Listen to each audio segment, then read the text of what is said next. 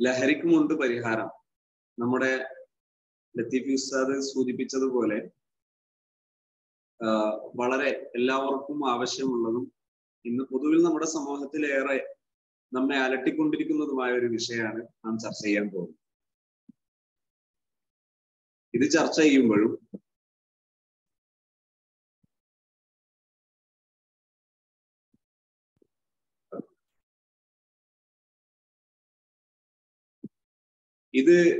ചെയ്യുമ്പോഴും നമുക്ക് പറയാനുള്ളത്,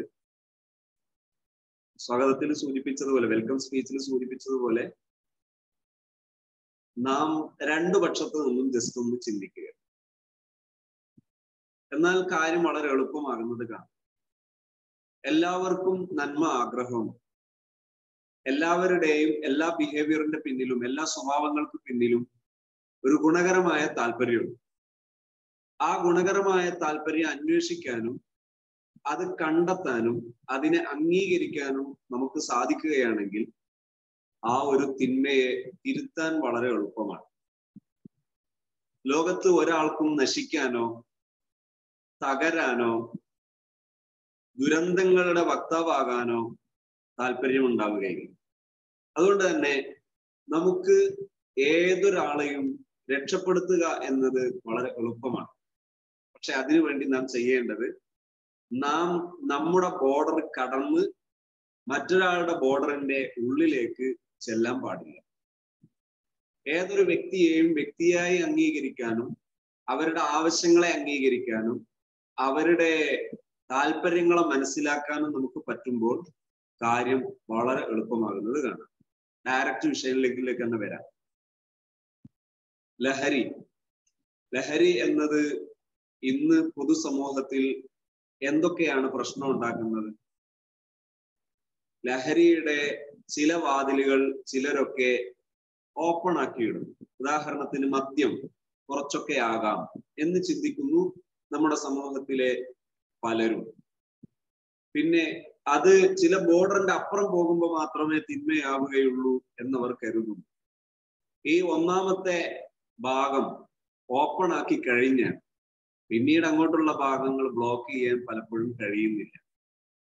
വല്ലപ്പോഴൊക്കെ മദ്യപിക്കാം എന്ന് ചിന്തിക്കുന്നവർ അവരുടെ ജീവിതത്തിൽ ഒരു പ്രശ്നം ഉണ്ടാകുമ്പോൾ, എന്നാൽ ഇന്ന് ആ പ്രശ്നം മറക്കാൻ മദ്യത്തെ സ്വീകരിക്കാം, മദ്യത്തെ സഹായിയായി സ്വീകരിക്കാം എന്ന് ചിന്തിക്കുമ്പോൾ മദ്യത്തിന് അടിമപ്പെടുന്നു. മദ്യം ഉപയോഗിച്ചു അവരെ യാത്ര ചെയ്യുന്നു. നമ്മുടെ സംസ്ഥാനത്ത് തന്നെ ഏറെ കോളിളക്കം സൃഷ്ടിച്ച ഒരു കേസായിരുന്നു ഒരു സിറാജ് പത്രത്തിലെ പ്രധാനപ്പെട്ട ഒരു പ്രവർത്തകനെ എല്ലാവരും, എല്ലാ രാഷ്ട്രീയക്കാരും, എല്ലാ മാധ്യമ സ്ഥാപനങ്ങളിലെ സഹോദരങ്ങളും എല്ലാവരും ഇഷ്ടപ്പെട്ടിരുന്ന നല്ലൊരു മനുഷ്യനെ, ഇവിടെ അധികാരവും അതുപോലെ അറിവുണ്ട് എന്നൊക്കെ പറയുന്നവർ അതിക്രൂരമായി കൊലപ്പെടുത്തി. ആ കൊലപ്പെടുത്താൻ അദ്ദേഹത്തെ പ്രേരിപ്പിച്ചത് എന്താ? ഈ മദ്യമാണ്. ഈ മദ്യം ഒരു സമൂഹത്തിന് നൽകിയ സന്ദേശം എന്താണ്? ആ സംഭവം ഒരു സമൂഹത്തിന് നൽകിയ സന്ദേശം എന്താണ്? ഈ സംസ്ഥാനം ഭരിക്കുന്നവർക്കൊക്കെ അഭിമാനബോധം ഉണ്ടെങ്കിൽ അവരൊക്കെ വളരെ കാര്യമായി ഇടപെടേണ്ട സ്ഥാനമാണ്. ഇരിക്കട്ടെ, ഞാൻ അതിലേക്കൊന്നും കടക്കുന്നില്ല. ഞാൻ പറയുന്നത് ഈ മദ്യം ഉണ്ടാക്കുന്ന ദുരന്തത്തിന്റെ ഒരു സൂചകമാണ്, ചെറിയ ഒരു ഡോട്ടാണ്. ഇങ്ങനെ ഒരുപാട് ദുരന്തങ്ങൾ നമ്മൾ നോക്കൂ. ഏറ്റവും കൂടുതൽ റോഡ് അപകടങ്ങൾ നടക്കുന്ന ദിവസം ഏതാണെന്ന് പരിശോധിച്ച് നോക്കിയാൽ മദ്യഷോപ്പിൽ ഏറ്റവും കൂടുതൽ മദ്യം വിൽപ്പന നടത്തുന്ന, ലഹരി വിൽപ്പന നടത്തുന്ന ദിവസമാണ്. അപ്പൊ ലഹരിയുടെ ചില ഭാഗങ്ങൾ ചിലരങ്ങ് അനുവദനീയമാക്കുമ്പോഴാണ് വലിയൊരു ശതമാനം ഒരു ദുരന്തം ഒരു ഭാഗത്തുണ്ടാകും. ഇപ്പോ നമുക്ക് ഈ വിഷയം വലിയ പൊതുസമൂഹത്തിൽ വലിയൊരു ചർച്ചയായി വരുന്നത് നമ്മുടെ വിദ്യാർത്ഥികൾ വരുന്ന തലമുറയെ, അല്ലെങ്കിൽ വരുന്ന ഒരു ജനതയെ, വരുന്ന ഒരു നമ്മുടെ നാടിനെ ഡ്രൈവ് ചെയ്യേണ്ട, ഇതിനെ നിയന്ത്രിക്കേണ്ട, ഇതിന്റെ ഡ്രൈവിംഗ് സീറ്റിൽ ഇരിക്കേണ്ട വലിയ വ്യക്തിത്വങ്ങൾ അവരിങ്ങനെ മുട്ടിട്ട് വളരുമ്പോ തന്നെ, വിടരുമ്പോ തന്നെ തകർന്നു പോകുന്ന അതിദുരന്തപൂർണമായ കാഴ്ചകൾ. അത് നടുക്കുന്നിടത്തേക്ക് എത്തിയപ്പോഴാണ് സമൂഹം ഇന്ന് നിലവിളിക്കാൻ തുടങ്ങിയത്. ലഹരി പ്രശ്നമാണ്, എന്തെങ്കിലും ചെയ്യണേ എന്ന് പറഞ്ഞ് എല്ലാവരും നിലവിളിക്കുന്നു. നല്ലത് തന്നെ, ഇപ്പോഴെങ്കിലും നമുക്ക് നിലവിളിക്കാൻ കഴിഞ്ഞല്ലോ എന്ന് നമുക്ക് ആശ്വസിക്കാം. ഇരിക്കട്ടെ, എന്താണ് ഈ ഇപ്പൊ ലഹരിയുടെ ഉപമ ഞാൻ ഇനി ഓരോ ലഹരിയുടെയും എണ്ണവും അല്ലെങ്കിൽ അതിന്റെ പേരും അതിന്റെ ഉപയോഗിക്കുന്ന രീതിയും ഇതൊന്നും ഇന്ന് സമൂഹത്തിൽ എടുത്തു കാണിക്കേണ്ടതില്ല. അത് കാണിക്കുന്നതിൽ വലിയ പ്രശസ്തി ഉണ്ട് എന്ന് കരുതുന്നുമില്ല. ഇവിടെയൊക്കെ ഇതിന്റെ പ്രചോദനമാകുന്നതും ഇത് തുടങ്ങുന്നതും എവിടെ നിന്ന് എന്ന് മനസ്സിലാക്കിയിട്ട് അവിടെയാണ് വരുന്നത്. അവിടെയാണ് പരിഹാരങ്ങൾക്ക് വേണ്ടി ചെല്ലുന്നത്. ഞാൻ എൻ്റെ ചെറിയ ഒരു അനുഭവം പറയാം. ഒരിക്കൽ ഞാനൊരു പ്രഭാഷണം കഴിഞ്ഞ് കുറേ സമയം യാത്ര ചെയ്ത് ഞാൻ സേവനം ചെയ്യുന്ന എൻ്റെ സ്ഥാപനത്തിലെത്തുമ്പോൾ ഏകദേശം നേരം വെളുക്കാറായിട്ടുണ്ട്. അങ്ങനെ പ്രഭാത നമസ്കാരമൊക്കെ കഴിഞ്ഞു. നിസ്കാര ശേഷം ഞാൻ ഇങ്ങനെ ഇരിക്കുമ്പോൾ ഒരു ചെറുപ്പക്കാരനായ സുഹൃത്ത് എന്നോട് ചോദിച്ചു, ഞാൻ നിങ്ങൾക്കൊരു കാഴ്ച കാണിച്ചു തരാം. യെസ്, എന്താണ്? അദ്ദേഹം എന്നെ കൂട്ടി ഈ സ്ഥാപനത്തിന്റെ മുറ്റത്തേക്ക് ഇറങ്ങിയിട്ട് സമീപത്തുള്ള റോഡിലൂടെ ഒരാൾ നടന്നു വരുന്നത് കാണിച്ചു. ആടി ഇങ്ങനെ നടന്നു വരികയാണ്. നല്ല തണുപ്പുള്ള സമയമാണ്. ആ സമയത്ത് പിന്നെ ഞാൻ ചോദിച്ചു, എന്താണ്, ആദ്യമായിട്ടാണോ, മദ്യപാനിയായിട്ടാണോ? അതല്ല, ഇദ്ദേഹം നമ്മളൊക്കെ നല്ല ബന്ധം പുലർത്തേണ്ട നല്ലൊരു തറവാട്ടിലെ നല്ലൊരു മനുഷ്യനാണ്. മനുഷ്യന്റെ പരമ്പരയിലുള്ള ഒരാളാണ്. അദ്ദേഹം എത്രയോ വർഷം പറഞ്ഞു, ഇത്രയും വർഷമായി ഇപ്പൊ സ്ഥിരമായി മദ്യപാനിയാണ്, മുഴുവൻ സമയം മദ്യപാനിയാണ്. ഞാൻ ചോദിച്ചു, എന്താണ് നീ ഇപ്പൊ പറയാൻ പോകുന്നത്? എന്താ ചോദിച്ചു. നമുക്ക് അദ്ദേഹത്തെ ഒന്ന് മാറ്റാൻ ശ്രമിച്ചാലോ? എനിക്ക് ആ ചോദ്യം തന്നെ ഭയങ്കര കൗതുകം തോന്നി. ഞാൻ പറഞ്ഞു, ഓക്കെ, ഞാൻ റെഡിയാണ്. നിനക്ക് എന്താണ് ചെയ്യാൻ പറ്റുക, ഞാൻ എന്താണ് ചെയ്യേണ്ടത് എന്ന് പറയും, നമുക്ക് ചെയ്യാം. അങ്ങനെ ഞങ്ങൾ ഇരുന്നു സംസാരിച്ചു. കുറച്ച് സമയം സംസാരിച്ചിട്ട് ഞാൻ പറഞ്ഞു, അദ്ദേഹത്തിനോട് പറഞ്ഞു, ചെറുപ്പക്കാരാണ് പറയുന്നത്, അദ്ദേഹത്തിന് നിങ്ങളെ കുറിച്ച് ഭയങ്കര മതിപ്പുണ്ട് എന്ന് കേട്ടിട്ടുണ്ട്. അപ്പൊ ഞാൻ നിങ്ങളെ കുറിച്ച് നന്നായിട്ട് പറയുകയും നിങ്ങൾ അദ്ദേഹത്തെ കാണാൻ താല്പര്യമുണ്ട്, കാണാൻ സമ്മതിച്ചിട്ടുണ്ട് എന്ന് പറയുകയും ചെയ്യും. അപ്പോ വരാൻ വേണ്ടി നിങ്ങൾ സമ്മതിക്കുമ്പോൾ നിങ്ങൾ ചെറിയൊരു കണ്ടീഷൻ ഉണ്ട്. ഞാൻ ചോദിച്ചു, എന്താ കണ്ടീഷൻ? ഇപ്പോ 4 5 അതിലധികം തവണ ഒരു ദിവസം മദ്യപിക്കും എന്ന് പറഞ്ഞാൽ അദ്ദേഹമായിട്ട് ഞാൻ പിന്നീട് സംസാരിക്കുന്ന സമയം അദ്ദേഹം പറഞ്ഞിട്ടുണ്ട്, ഞാൻ കുടിച്ച് വിറ്റ കുപ്പി വിറ്റാൽ കിട്ടും. വലിയൊരു പണക്കാരനെ സൂചിപ്പിച്ചിട്ട് പറഞ്ഞാണ്, അയാളുടെ പണം അത്രയേറെ ഞാൻ കുടിച്ച് വിറ്റിട്ടുണ്ട്, കുടിച്ച് കളഞ്ഞിട്ടുണ്ട്. ഭയങ്കര സാമർഥ്യമുള്ള ആളാണ് അദ്ദേഹം. അതായത് ഒരു ദിവസം രാവിലെ അദ്ദേഹം ഇറങ്ങിയാൽ വലിയ തുക വേണം മദ്യപിക്കാൻ എന്നാണ് ഞാൻ അതിനെ കുറിച്ചൊക്കെ അറിയുന്നത്. ഈ വലിയ തുക സാമർഥ്യം കൊണ്ട് അദ്ദേഹം ആൾക്കാരുടെ കയ്യിൽ നിന്ന് വാങ്ങി. ഭയങ്കര സാമർഥ്യമാണ്. അങ്ങനെ അദ്ദേഹം മദ്യപിക്കും. എന്നോട് പറഞ്ഞത്, അദ്ദേഹം മദ്യം വാങ്ങുന്ന മദ്യ ഷോപ്പിലെ ആദ്യത്തെ കസ്റ്റമർ രാവിലെ അദ്ദേഹമായിരിക്കും. അത് കഴിഞ്ഞിട്ട് ഉച്ചയുടെ മുമ്പ് കുടിക്കാൻ ആവശ്യമായത് 1 2 കയ്യിൽ കരുതിയിട്ടാണ് തിരിച്ചു പോവുക. വൈകുന്നേരം ഉച്ചയ്ക്ക് ശേഷം തുറക്കുന്ന സമയം ആദ്യത്തെ കസ്റ്റമർ അയാളായിരിക്കും. അപ്പൊ കുടിക്കാനും തിരിച്ചു വന്നിട്ട് കുടിക്കാനുള്ള, നേരം വെളുക്കുന്നത് വരെ കുടിക്കാനുള്ളതും ആവശ്യമായിട്ട് ശേഖരിച്ചതിന് ശേഷമാണ് തിരിച്ചു പോകുന്നത്. അങ്ങനെ ഈ മനുഷ്യനോട് സംസാരിക്കാൻ വേണ്ടി സമ്മതിക്കുമ്പോൾ എന്നോട് പറഞ്ഞു, ഈ 5 നേരം എന്നുള്ളത് ഒരു 2 3 നേരമാക്കുകയാണെങ്കിൽ സംസാരിക്കാൻ സമ്മതിച്ചു എന്ന് പറയാം. ആയിക്കോട്ടെ, അങ്ങനെ ചെയ്യും. അങ്ങനെ സമ്മതിച്ചു. ഒരു അദ്ദേഹം വന്നു, സംസാരിച്ചു. ഏകദേശം മണിക്കൂറുകളോളം സംസാരിച്ചു. അദ്ദേഹം എന്നോട് സംസാരിക്കുന്നത് കണ്ടിട്ട് ഒരുപാട് പേര് എന്നോട് വന്നിട്ട്, നിങ്ങള് അദ്ദേഹത്തെ തൊട്ടിട്ടുണ്ടോ? ഞാൻ ചോദിച്ചു, എന്തേ? തൊട്ടാൽ കഴുകാൻ മറക്കരുതേ, കാരണം എല്ലായിടത്തും നജസ്സായിരിക്കും, മാലിന്യമായിരിക്കും. അതുകൊണ്ട് തൊട്ടുപോയിട്ടുണ്ടെങ്കിൽ കഴുകാൻ മറക്കരുത്, വലിയ പ്രശ്നമാണ്. ഞാൻ പറഞ്ഞു, ആയിക്കോട്ടെ, കഴുകാം, കുഴപ്പമില്ല, കഴുകിയാൽ പോവുമല്ലോ. ഓക്കെ. അങ്ങനെ ഞാൻ ഏകദേശം ഒരു 1.5 മണിക്കൂറുകൾ സംസാരിച്ചതിന് ശേഷം ഞാൻ സംസാരിക്കുകയല്ല ചെയ്തത്, അദ്ദേഹം സംസാരിക്കുന്നത് ഞാൻ കേൾക്കുകയാണ് ചെയ്തത്. അദ്ദേഹം അങ്ങനെ സംസാരിച്ചു ഒരു 1.5 മണിക്കൂർ സംസാരിച്ചപ്പോൾ എന്നോട് പറഞ്ഞു, ഞാൻ ഇനിയും വന്നാൽ നിങ്ങൾ സംസാരിക്കാൻ പറ്റുമോ എന്ന് ചോദിച്ചു. ഞാൻ പറഞ്ഞു, പറ്റും, ഒരു കുഴപ്പമില്ല, വന്നോളൂ. ഇനി വരുമ്പോ ഒന്നുകൂടി കുറക്കാം. കുറക്കാനൊന്നും കുഴപ്പമില്ല, നിങ്ങൾ പറയും പോലെ ഞാൻ കേൾക്കും, ഇനിയും വരാൻ. അങ്ങനെ 2 3 തവണ അദ്ദേഹം എന്നെ കാണാൻ വന്നു, സംസാരിച്ചു. അദ്ദേഹം സംസാരിച്ചതൊക്കെ ഞാൻ കേട്ടു. എനിക്ക് മനസ്സിലായത്, അദ്ദേഹം നല്ല ശമ്പളമുള്ള, യഥേഷ്ടം നല്ല സാമ്പത്തികമായി നല്ല ഒരു ബെനിഫിറ്റ് ലഭിക്കുന്ന നല്ലൊരു തൊഴിലാളിയായിരുന്നു, നല്ലൊരു തൊഴിൽ ചെയ്യുന്ന ആളായിരുന്നു, നല്ല ഉയർന്ന നിലവാരമുള്ള ഒരു തൊഴിൽ ചെയ്യുന്ന ഒരാളായിരുന്നു. അദ്ദേഹം ആ തൊഴിലൊക്കെ ചെയ്ത് തന്റെ നാട്ടിലേക്ക് വീട്ടിലേക്ക് വരുമ്പോ അദ്ദേഹത്തിന്റെ മനസ്സിൽ ഒരു എക്സ്പെക്ടേഷൻ ഉണ്ട്, ഒരു പ്രതീക്ഷയുണ്ട്. തന്റെ ഫാമിലി അല്ലെങ്കിൽ തന്റെ ഇഷ്ടബന്ധുക്കൾ എന്നിവരിൽ നിന്നൊരു ഒരു പ്രതീക്ഷയുണ്ട്. ആ പ്രതീക്ഷ അദ്ദേഹത്തിന് കിട്ടാത്തൊരു സാഹചര്യം വന്നു. ആ സാഹചര്യമാണ് അദ്ദേഹത്തെ സ്ഥിര മദ്യപാനിയാക്കി മാറ്റിയത്. ഇതാണ് അദ്ദേഹത്തിന്റെ സംസാരത്തിൽ നിന്ന് എനിക്ക് മനസ്സിലായത്. രണ്ടാമത്തെ ഒരു കാര്യം, അദ്ദേഹത്തെ ഈ മദ്യപാനിയാക്കാൻ മറ്റൊരു കാരണം, അദ്ദേഹത്തിന് ഈ ലോകത്ത് ആരുമില്ല ഉറ്റവരായി. അദ്ദേഹം പറയുന്നത് കേൾക്കാൻ ഈ ലോകത്ത് ആരുമില്ല. ഇതാണ് അദ്ദേഹത്തിന്റെ പ്രശ്നം. അദ്ദേഹം പറയുന്നത് കേൾക്കാൻ ഒരാളുണ്ട് എന്നായപ്പോ ഏതാനും 1-2 മാസം എടുത്ത് കാണും. റമദാൻ മാസത്തോടടുത്തെത്തി. റമദാൻ മാസത്തോടടുത്തെത്തിയപ്പോ എന്നോട് പറഞ്ഞു, ഞാൻ പൂർണ്ണമായി മദ്യപാനം നിർത്താൻ പോവുകയാണ്. നിർത്തി.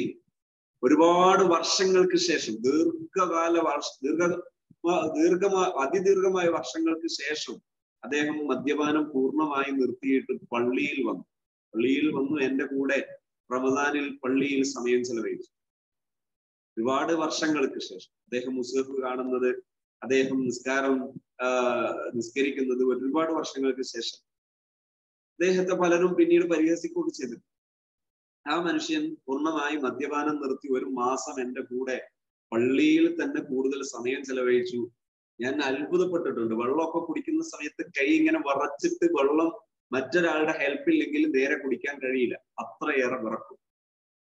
എന്നിട്ട് പോലും അദ്ദേഹം മദ്യപിക്കാതെ മുഴുവൻ സമയവും പള്ളിയിൽ ചെലവഴിച്ചു. റമദാൻ കഴിഞ്ഞു, ഒരു പെരുന്നാൾ, ചെറിയ പെരുന്നാളിനോടനുബന്ധിച്ച് എന്റെ കൂടെ അദ്ദേഹത്തെ കണ്ടിട്ട് സന്തോഷം കൊണ്ട് കണ്ണുനീരൊലിച്ച പലരെയും ഞാൻ കണ്ടിട്ടുണ്ട്. കണ്ണുനീരിങ്ങനെ ഒലിച്ച് ഈ മുഖത്തിലൂടെ വന്നിട്ട് ഈ ഡ്രസ്സിലേക്ക് ഉറ്റുന്നത് ഞാൻ കണ്ടിട്ടുണ്ട്, പലരിൽ നിന്നും സന്തോഷം. ഇതെന്റെ ഒരു എക്സ്പീരിയൻസ് ആയിരുന്നു. ഇദ്ദേഹത്തെ മദ്യപാനിയാക്കിയതിൽ ആർക്കൊക്കെ പങ്കുണ്ട് നാം ആലോചിക്കേണ്ടതാണ്. ഇദ്ദേഹത്തെ മദ്യപാനത്തിൽ നിന്ന് രക്ഷിക്കാൻ എത്ര എളുപ്പമായിരുന്നു. ഒരു മനുഷ്യന് അദ്ദേഹത്തെ രക്ഷിക്കാൻ, അദ്ദേഹത്തെ കേൾക്കാനും അദ്ദേഹത്തിന് അഭയമായും ആളുണ്ട് എന്ന് തോന്നൽ, അതൊരു വലിയ സുരക്ഷയാണ്. ഞാൻ ചെറിയൊരു ഉദാഹരണവും കൂടെ കാണിച്ചു തരാം. ഒരു സമൂഹം, ആ സമൂഹത്തിന് മദ്യം എന്ന് പറഞ്ഞാൽ ജീവന് തുല്യമാണ്. ജീവന് തുല്യമാണ് അവർക്ക് മദ്യം.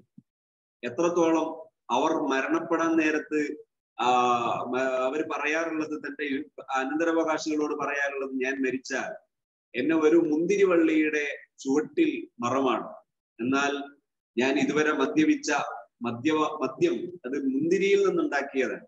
ആ മുന്തിരിയുടെ വേരിറങ്ങുമ്പോ അത് എന്നിലേക്ക് എത്തുമല്ലോ എന്ന് വരെ പറഞ്ഞിരുന്ന, അത്രത്തോളം മദ്യത്തിൽ ഗ്രസിച്ചിരുന്നൊരു സമൂഹം. എന്തിനും ഏതിനും മദ്യം കൂടെ നിർത്തിയിരുന്നൊരു സമൂഹം. അങ്ങനെയുള്ള ഒരു സമൂഹത്തെ മാറ്റിയെടുത്തൊരു ചരിത്രം നമ്മുടെ മുമ്പിലുണ്ട്.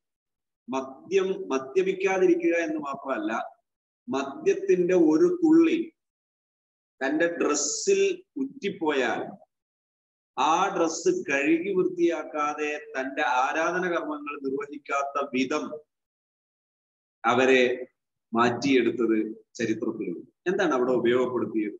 പരിശുദ്ധ ഇസ്ലാമിൻ്റെതാണ് ആ ചരിത്രം. മുഹമ്മദ് റസൂലുള്ളാഹി സ്വല്ലല്ലാഹു അലൈഹി വസല്ലം തങ്ങളുടേതാണ് ആ ചരിത്രം. പ്രവാചകൻ സ്വല്ലല്ലാഹു അലൈഹി വസല്ലം തങ്ങളുടേതാണ് ആ ചരിത്രം. അതെങ്ങനെയാണ് സാധിച്ചെടുത്തത്? സ്വല്ലല്ലാഹു അലൈഹി വസല്ലം തങ്ങൾ അവർക്ക് നൽകിയത്, ജീവിതത്തിൽ അവർക്ക് ലക്ഷ്യമില്ലായിരുന്നു. ലക്ഷ്യമില്ലാത്തൊരു ജീവിതം. ഈ അടുത്തല്ല, കുറച്ചു മുമ്പ് ഞാൻ ഒരു യാത്രയിൽ ഉത്തർപ്രദേശിലെ താജ്മഹൽ, അതുപോലെ ഫത്തേപൂർ സിറ്റി പോലെയുള്ള കുറെ പുരാതനമായ കേന്ദ്രങ്ങളൊക്കെ കാണാൻ വേണ്ടി ഒരു യാത്രക്കിടയിൽ അങ്ങനെ പോയിട്ടുണ്ടായിരുന്നു. അതിനിടയിൽ ഒരു ദിവസം എന്റെ കൂടെയുള്ളവരും ഞാനും യാത്ര ചെയ്തത് ഒരു വാഹനത്തിലാണ്. ആ വാഹനത്തില് ഒരു ദിവസം മുഴുവനും ഞങ്ങളുടെ കൂടെ ഡ്രൈവ് ചെയ്ത ഒരു സഹോദരൻ. ആ സഹോദരൻ വളരെ കുറഞ്ഞ ഭക്ഷണം മാത്രമേ കഴിച്ചിട്ടുള്ളൂ. അദ്ദേഹത്തിന്റെ കൂടുതൽ സമയം അദ്ദേഹം എന്തോന്ന് വായിൽ ചവക്കുന്നു. ഇതല്ലാത്ത കൂടുതൽ ഭക്ഷണം അദ്ദേഹം കഴിക്കുന്നില്ല. അവസാനം അദ്ദേഹം വല്ലാതെ ചില കോപ്രായങ്ങളും ചില വളഞ്ഞു വഴിയിൽ മൂക്ക് പിടിക്കുന്ന രീതിയിലുള്ള കുറെ കാര്യങ്ങൾ, സമീപനങ്ങൾ, അതായത് ക്യാഷ് കിട്ടാൻ വേണ്ടി കുറെ വിഷയങ്ങൾ, വളഞ്ഞ വഴിയിലുള്ള സാമർത്ഥ്യം കണ്ടപ്പോൾ ഞാൻ ചോദിച്ചു, നിങ്ങൾക്ക് എത്രയാണ് ശമ്പളം? അപ്പൊ എന്നോട് പറഞ്ഞു, ഒന്നും മിച്ചം ഉണ്ടാവില്ല. ഞാൻ ചോദിച്ചു, എന്താ? എല്ലാരും അങ്ങനെയാണല്ലോ പറയാ, എല്ലാരും അങ്ങനെയാ പറയാം. അപ്പൊ ഞാൻ ചോദിച്ചു, എങ്ങനെയാണ്? ഒരു ദിവസം മുഴുവനും ജോലി ചെയ്താൽ എനിക്ക് 150 രൂപയാണ് കിട്ടുക. അതിൽ നിന്ന് ഭക്ഷണവും കൂടെ കഴിച്ചാൽ. അപ്പൊ ഞാൻ ചോദിച്ചു, ഞങ്ങളെ ഈ ഹോട്ടലില് ഞാൻ എന്റെ കൂടെ കുറച്ച് പേരുണ്ടായിരുന്നു, 10-20-30ഓളം പേരുണ്ടായിരുന്നു എന്റെ കൂടെ. എന്റെ റിലേറ്റീവ്സ് ആയിട്ടും ഇഷ്ടമിത്രങ്ങളായിട്ടുള്ള 10-20-30ഓളം പേരുണ്ട് ഏകദേശം. അപ്പൊ ഇവരെയൊക്കെ നിങ്ങൾ പല ഹോട്ടലിലും കൊണ്ടുപോകുന്നുണ്ടല്ലോ, അപ്പൊ അവിടെ നിന്ന് കമ്മീഷൻ കിട്ടുന്നില്ലേ നിങ്ങൾക്ക്? അപ്പൊ എന്നോട് പറഞ്ഞു, അവിടെ നിന്ന് കമ്മീഷൻ കിട്ടൽ ഒരു കുപ്പി വെള്ളമാണ്. അദ്ദേഹം സംസാരിക്കുന്ന സമയത്ത് നമ്മളെ NLP ടെക്നിക്ക് അനുസരിച്ച് ഞാൻ അദ്ദേഹത്തിന്റെ കൃഷ്ണമണിയുടെ ചലനവും അതുപോലെ ബോഡി ലാംഗ്വേജിലെ ചേഞ്ചസും നോക്കിയിട്ട് കൃത്യമായി ഞാൻ നിരീക്ഷിച്ചു. പറയുന്നത്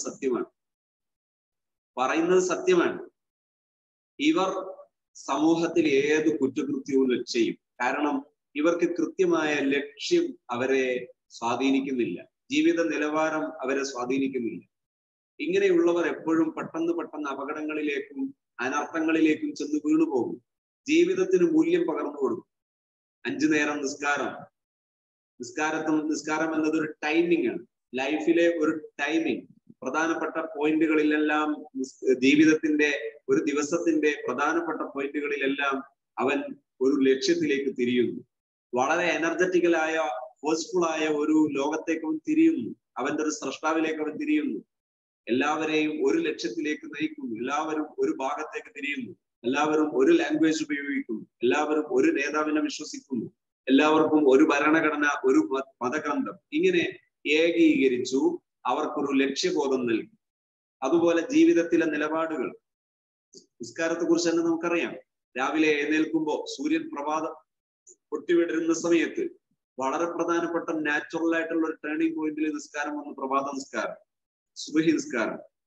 സൂര്യൻ നേരെ മധ്യത്തിൽ വരുമ്പോ വീണ്ടും ഒരു ടേണിംഗ് പോയിന്റ് ആണ്. അവിടെ നിസ്കാരം വന്നു, ളുഹ്ർ നിസ്കാരം. സൂര്യൻ അതിന്റെ നേരെ ഇരട്ടിയാകുന്ന സമയം, അസ്തമാനത്തിലേക്ക് തെറ്റുന്ന വളരെ പ്രധാനപ്പെട്ട ഒരു ടേണിംഗ് പോയിന്റ്, അവിടെ അസ്ർ നിസ്കാരം. സൂര്യൻ അസ്തമിക്കുന്ന സമയം, മഗ്രിബ് നിസ്കാരം. സൂര്യൻ അസ്തമിച്ചതിന് ശേഷം അതിന്റെ സെക്കൻഡ് ഇഫക്റ്റ് മാറുന്ന ഒരു സമയം, ഇശാ നിസ്കാരം. ഇങ്ങനെ ഒരു ദിവസത്തെ ടൈമിങ്ങുകൾ മനുഷ്യന്റെ മനസ്സിനും ശരീരത്തിനും ജീവിതത്തിനും ചേർത്ത് വെച്ചു. കൂടാതെ നയനിലപാടുകൾ. ഒരു മനുഷ്യൻ യാചിച്ചു വന്നപ്പോ അദ്ദേഹത്തോട് ചോദിച്ചു, നിനക്ക് ആരോഗ്യമില്ലേ? ഉണ്ട്. നിനക്ക് ജോലി ചെയ്യാൻ പറ്റുമോ? എന്ത് ജോലിയാണ് നീ ചെയ്യേണ്ടത്? നിന്റെ അടുത്ത് എന്തെങ്കിലും ഉണ്ടോ? ഒന്നുമില്ല. പിന്നെ എന്താ ഉള്ളത്? ഒരു പുതപ്പുണ്ട് വീട്ടില്, എടുത്തുകൊണ്ടുവരാൻ പറഞ്ഞു. ആ പുതപ്പ് ലേലം വിളിച്ചിട്ട് നിബിധങ്ങൾ ചോദിച്ചു, ആരാണിത് 2 ദിർഹമിന് വാങ്ങുക? ലൊക്കട പുതപ്പാണ്.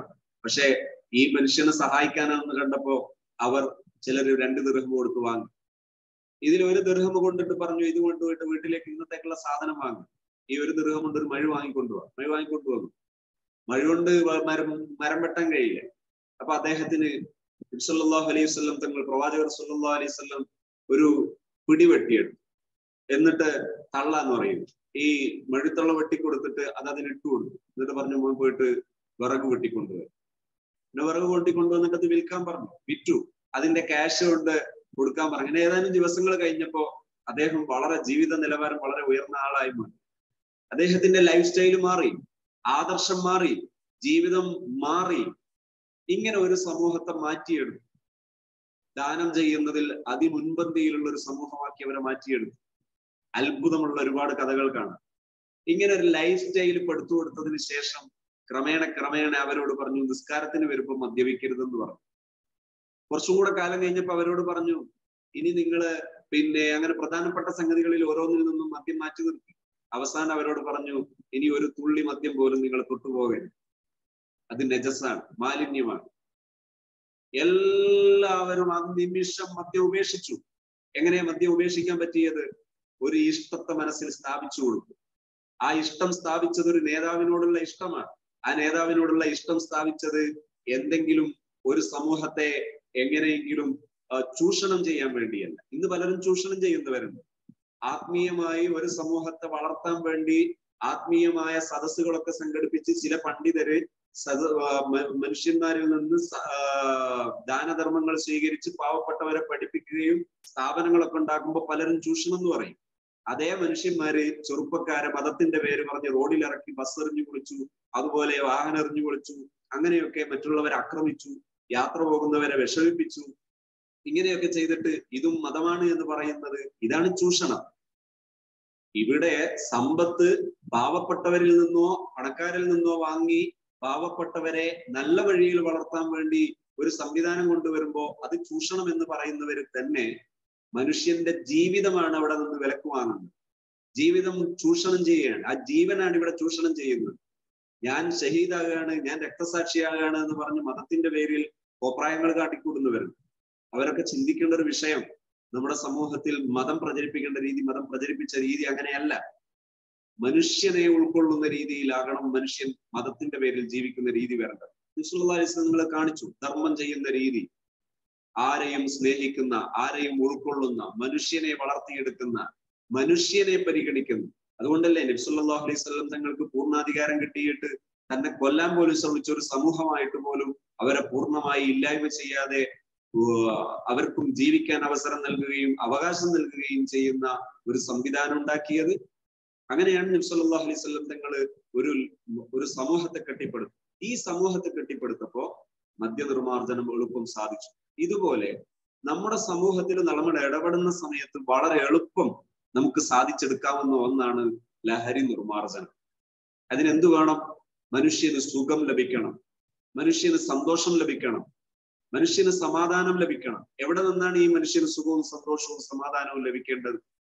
ഒരു മനുഷ്യന് വൈകുന്നേരമായിട്ട് ഒരു പുരുഷന് തന്റെ വീട്ടിലേക്ക് പോകണമെന്ന് തോന്നുന്നില്ലെങ്കിൽ ഇറ്റ്സ് എ ഫോൾട്ട്. അതൊരു അബദ്ധമാണ്, അതൊരു അപകടമാണ്, അതൊരു ദുസ്സൂചനയാണ്, അതൊരു ദൗർബല്യമാണ്. പുരുഷന് തന്റെ ജീവിതത്തിലെ ആവശ്യങ്ങൾ, ഒരു സാധനം വാങ്ങേണ്ട ആവശ്യം കഴിഞ്ഞാൽ, ജോലി ചെയ്യേണ്ട ആവശ്യം കഴിഞ്ഞാൽ,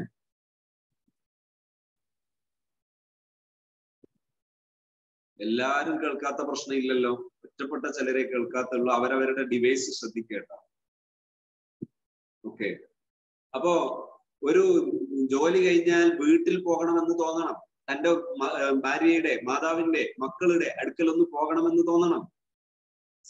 അങ്ങാടിയിൽ വന്ന് അവശ്യ സാധനങ്ങൾ വാങ്ങിക്കഴിഞ്ഞാൽ തന്റെ വീട്ടിലേക്ക് എത്തണമെന്ന് തോന്നണം. അതാണ് മൂല്യം. ആ മൂല്യം തോന്നുന്നിടത്തേക്ക് നമ്മുടെ ഫാമിലി സെറ്റപ്പുകൾ വളർന്നു വരണം. നിലവിൽ ഏത് മദ്യപാനത്തിൽപ്പെട്ട ഒരു കുട്ടിയാണെങ്കിൽ പോലും, മുതിർന്നവരാണെങ്കിൽ പോലും അവരെ രക്ഷിച്ചെടുക്കാൻ നമുക്ക് സാധിക്കും. നമ്മൾ ചെയ്യേണ്ടത് ഇത്ര മാത്രമാണ്. ഒരു ഭാര്യയാണോ ഈ പ്രശ്നം പറയുന്ന ആള്, മക്കളാണോ ഈ പ്രശ്നം പറയുന്ന ആള്, രക്ഷിതാവാണോ ഈ പ്രശ്നം പറയുന്ന ആള്, എന്റെ ഭർത്താവ് ഇങ്ങനെ, എന്റെ മക്കൾ ഇങ്ങനെ, അല്ലെങ്കിൽ എന്റെ രക്ഷിതാവ് ഇങ്ങനെ എന്ന് പറയുന്ന പരാതിക്കാരായിട്ടുള്ളത് ഇവരൊക്കെയാണോ? നിങ്ങൾ ചെയ്യേണ്ടത് നിങ്ങളുടെ 24 മണിക്കൂർ എടുക്കുക. ഈ 24 മണിക്കൂറിനിടയിൽ നിങ്ങൾ എന്താണ് ഈ പറയപ്പെട്ട വ്യക്തികൾക്ക് നൽകിയത് എന്ന് പരിശോധിക്കുക. അവർക്ക് നിങ്ങൾ സ്നേഹം നൽകിയിട്ടുണ്ടോ? അവർക്ക് നിങ്ങൾ അംഗീകാരം നൽകിയിട്ടുണ്ടോ? അവർ പറയുന്നത് കേൾക്കാൻ നിങ്ങൾക്ക് സമയം ഉണ്ടായിട്ടുണ്ടോ? ഇതായിരുന്നു ഓരോ മനുഷ്യന് ആവശ്യമുള്ളത്. എന്നെ കേൾക്കുന്ന ഒരു രക്ഷിതാവുണ്ടെങ്കിൽ, എന്നെ ഉൾക്കൊള്ളുന്ന ഒരു രക്ഷിതാവുണ്ടെങ്കിൽ ഒരു കുട്ടിയും ഇതുപോലെ ചെന്ന് അപകടത്തിൽപ്പെട്ടു പോവുകയില്ല. അപ്പൊ ഇത് പറയുമ്പോൾ ആരും നോവരുത്. കാരണം നമുക്കറിയാത്തത് കൊണ്ട് പലപ്പോഴും നമ്മൾ നമ്മുടെ മക്കളെ സ്നേഹിക്കുന്ന രീതി പിഴച്ചു പോകുന്നു.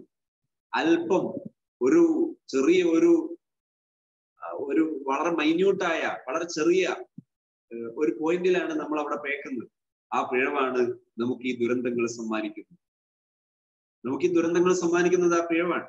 ഈ അടുത്ത് നിയമപാലകർ എന്ന് പറഞ്ഞാൽ നമ്മുടെ നാടിന് വേണ്ടി ജീവിതം സമർപ്പിച്ച ഒരു വിഭാഗമാണ് നമ്മുടെ രാജ്യത്തെ നിയമപാലകർ എപ്പോഴും നമ്മൾ ബഹുമാനിക്കുകയും അവർക്ക് സപ്പോർട്ട് നൽകുകയും ചെയ്യണം. നമ്മുടെ ഇരിക്കുന്ന കൊമ്പാണ് രാജ്യത്തിന്റെ നിയമപാലകർ എപ്പോഴും സപ്പോർട്ട് ചെയ്യണം. നിയമപാലകർ ശക്തമായി നിലനിൽക്കണം. നിയമപാലകർ എപ്പോഴും നിയമത്തിന്റെ ഭാഗത്തും നാടിനു വേണ്ടിയും സമൂഹത്തിനു വേണ്ടിയും നിലനിൽക്കുന്നവരാണ്. അവരെ നമ്മൾ സ്നേഹിക്കുകയും ആദരിക്കുകയും അവരോട് ചേർന്ന് നിൽക്കുകയാണ് എപ്പോഴും നമ്മൾ ചെയ്യേണ്ടത്. ഒരു നിയമപാലകൻ ഈ അടുത്ത് ഒരു പോസ്റ്റിൽ പറഞ്ഞത് ഞാൻ കണ്ടു. വളരെ സന്തോഷം തോന്നി. അദ്ദേഹം പറയുന്ന ഒരു അനുഭവം, നേരത്തെ ലഹരിക്ക് അടിമപ്പെട്ടു പോയ ഒരു ചെറുപ്പക്കാരൻ, ആ ചെറുപ്പക്കാരൻ അതിൽ നിന്നും മോചിതനാവുകയും ഇപ്പോൾ വളരെ നല്ലൊരു റൂട്ടിൽ പ്രവർത്തിക്കുകയും ചെയ്യുന്നു. അദ്ദേഹം ഈ നിയമപാലകരുടെ ഇഷ്ടം ഇത്രമായി മാറിയിരിക്കുന്നു. നിയമപാലകർ അവരുടെ ആ മനുഷ്യന്റെയും ഇഷ്ടമിത്രമായി മാറിയിരിക്കുന്നു. എനിക്ക് എന്റെ കൂടെ നിൽക്കാൻ ആളുണ്ട് എന്നറിഞ്ഞാൽ രക്ഷപ്പെടണമെന്ന് ആർക്കും കൊതിയുണ്ടാകും. നിങ്ങൾ ആലോചിച്ച് നോക്കൂ, ഏതൊരു മനുഷ്യനാണെങ്കിലും കൊതിയുണ്ടാകും. ഏതൊരു മനുഷ്യനും ഇത് വളരെ എളുപ്പമാണ്, സ്നേഹിക്കാൻ വളരെ എളുപ്പമാണ്. പക്ഷേ അത് നിരന്തരം പരിശീലിക്കേണ്ടതാണ്. നമ്മുടെ സ്നേഹം എന്ന് പറയുന്നത് ഒരു ദിവസം കൊണ്ടോ ഒരു മണിക്കൂർ കൊണ്ടോ അല്ല നാം പടുത്തുയർത്തേണ്ടത്. അതൊരു ലൈഫ് കൊണ്ട് പടുത്തുയർത്തേണ്ടത്. അതിന് നിരന്തര പരിശീലനങ്ങളിലൂടെയും നിരന്തര ശ്രമങ്ങളിലൂടെയുമാണ് നമ്മൾ അത് പടുത്തുയർത്തേണ്ടത്. അങ്ങനെ പടുത്തുയർത്തുകയാണെങ്കിൽ തീർച്ചയായും നമുക്ക് നേടിയെടുക്കാൻ പറ്റുന്നതാണ് നമ്മുടെ പുതിയൊരു ലോകം. ലഹരിയെ നമുക്ക് തുരത്താം. ലഹരിയല്ല ലഹരി, ജീവിതമാകണം ലഹരി. ജീവിതം ലഹരിയാകണം. ജീവിതം മൂല്യമുള്ളതാകണം. ജീവിതം അർത്ഥമുള്ളതാകണം. ജീവിക്കാൻ ഒരു മനുഷ്യന് താല്പര്യമുണ്ടാകണം. എന്റെ ജീവിതം എന്തിന് എന്ന് ചോദിച്ചാൽ കൃത്യമായി ഉത്തരമുണ്ടാകണം. ഞാൻ പലപ്പോഴും സൂചിപ്പിക്കാറുള്ള ഒരു വിഷയവും കൂടെ ഇവിടെ എടുത്ത് സൂചിപ്പിക്കുക. ഞാൻ കഴിഞ്ഞ ദിവസം എൻ്റെ അടുത്ത് വന്ന ഒരു കുട്ടിയോട് ചോദിച്ചു, ഒരു ചെറുപ്പക്കാരനാണ്, അദ്ദേഹം ഡിഗ്രി പഠിക്കാൻ വേണ്ടി പോകുമ്പോൾ സംസാരിക്കാൻ വേണ്ടി ചില വിഷയങ്ങൾക്ക് വേണ്ടി വന്നതാണ്. അപ്പൊ ഞാൻ ചോദിച്ചു, നിനക്ക് നിന്റെ ഉമ്മ അല്ലെങ്കിൽ നിന്റെ മാതാവ് അല്ലെങ്കിൽ പിതാവ് അവരാണാണെന്ന് അറിയാത്ത ഒരു സാഹചര്യം ഒന്ന് സങ്കല്പിച്ചു നോക്കൂ. പെട്ടെന്ന് മനസ്സിൽ സങ്കല്പിക്കാൻ കഴിയാത്തൊരു വിഷയമാണ്. ചില കഥകളൊക്കെ കാണാം. ഒരു നാട്ടില് വളരെ പ്രശസ്തനായി അദ്ദേഹം ജീവിക്കുന്നു. ഞാൻ എവിടെയോ ഒരു കഥ അങ്ങനെ വായിച്ചതായിട്ട് ഓർക്കുന്നു. അദ്ദേഹം ആ നാട്ടുകാരുടെ എല്ലാം ചിന്താ വിഷയമാണ്. പക്ഷേ അദ്ദേഹത്തിന് എവിടെ നിന്നാണ് ആരാണ് അദ്ദേഹത്തിന്റെ മാതാവ് പിതാവ് എന്ന് അദ്ദേഹത്തിന് അറിയില്ല. ഏതോ ഒരു ബസ് സ്റ്റാൻഡിൽ നിന്നോ അല്ലെങ്കിൽ ഏതോ ഒരു രീതിയിൽ അദ്ദേഹം നാട്ടിൽ എത്തിപ്പെട്ടു. അങ്ങനെ ആ മാതാവ് ആരാണ് പിതാവ് ആരാണെന്ന് അറിയില്ല. അദ്ദേഹം ഇന്ന് നല്ല കരുത്തുറ്റ ആളാണ്, സമ്പത്തുള്ള ആളാണ്, ഒരുപാട് പേരും എന്തൊക്കെയുള്ള ആളാണ്. പക്ഷേ തന്റെ മാതാവ് പിതാവ് ആരാണെന്ന് അറിയാത്തതിന്റെ പേരിൽ അദ്ദേഹം എപ്പോഴും ആശങ്കയിലാണ്.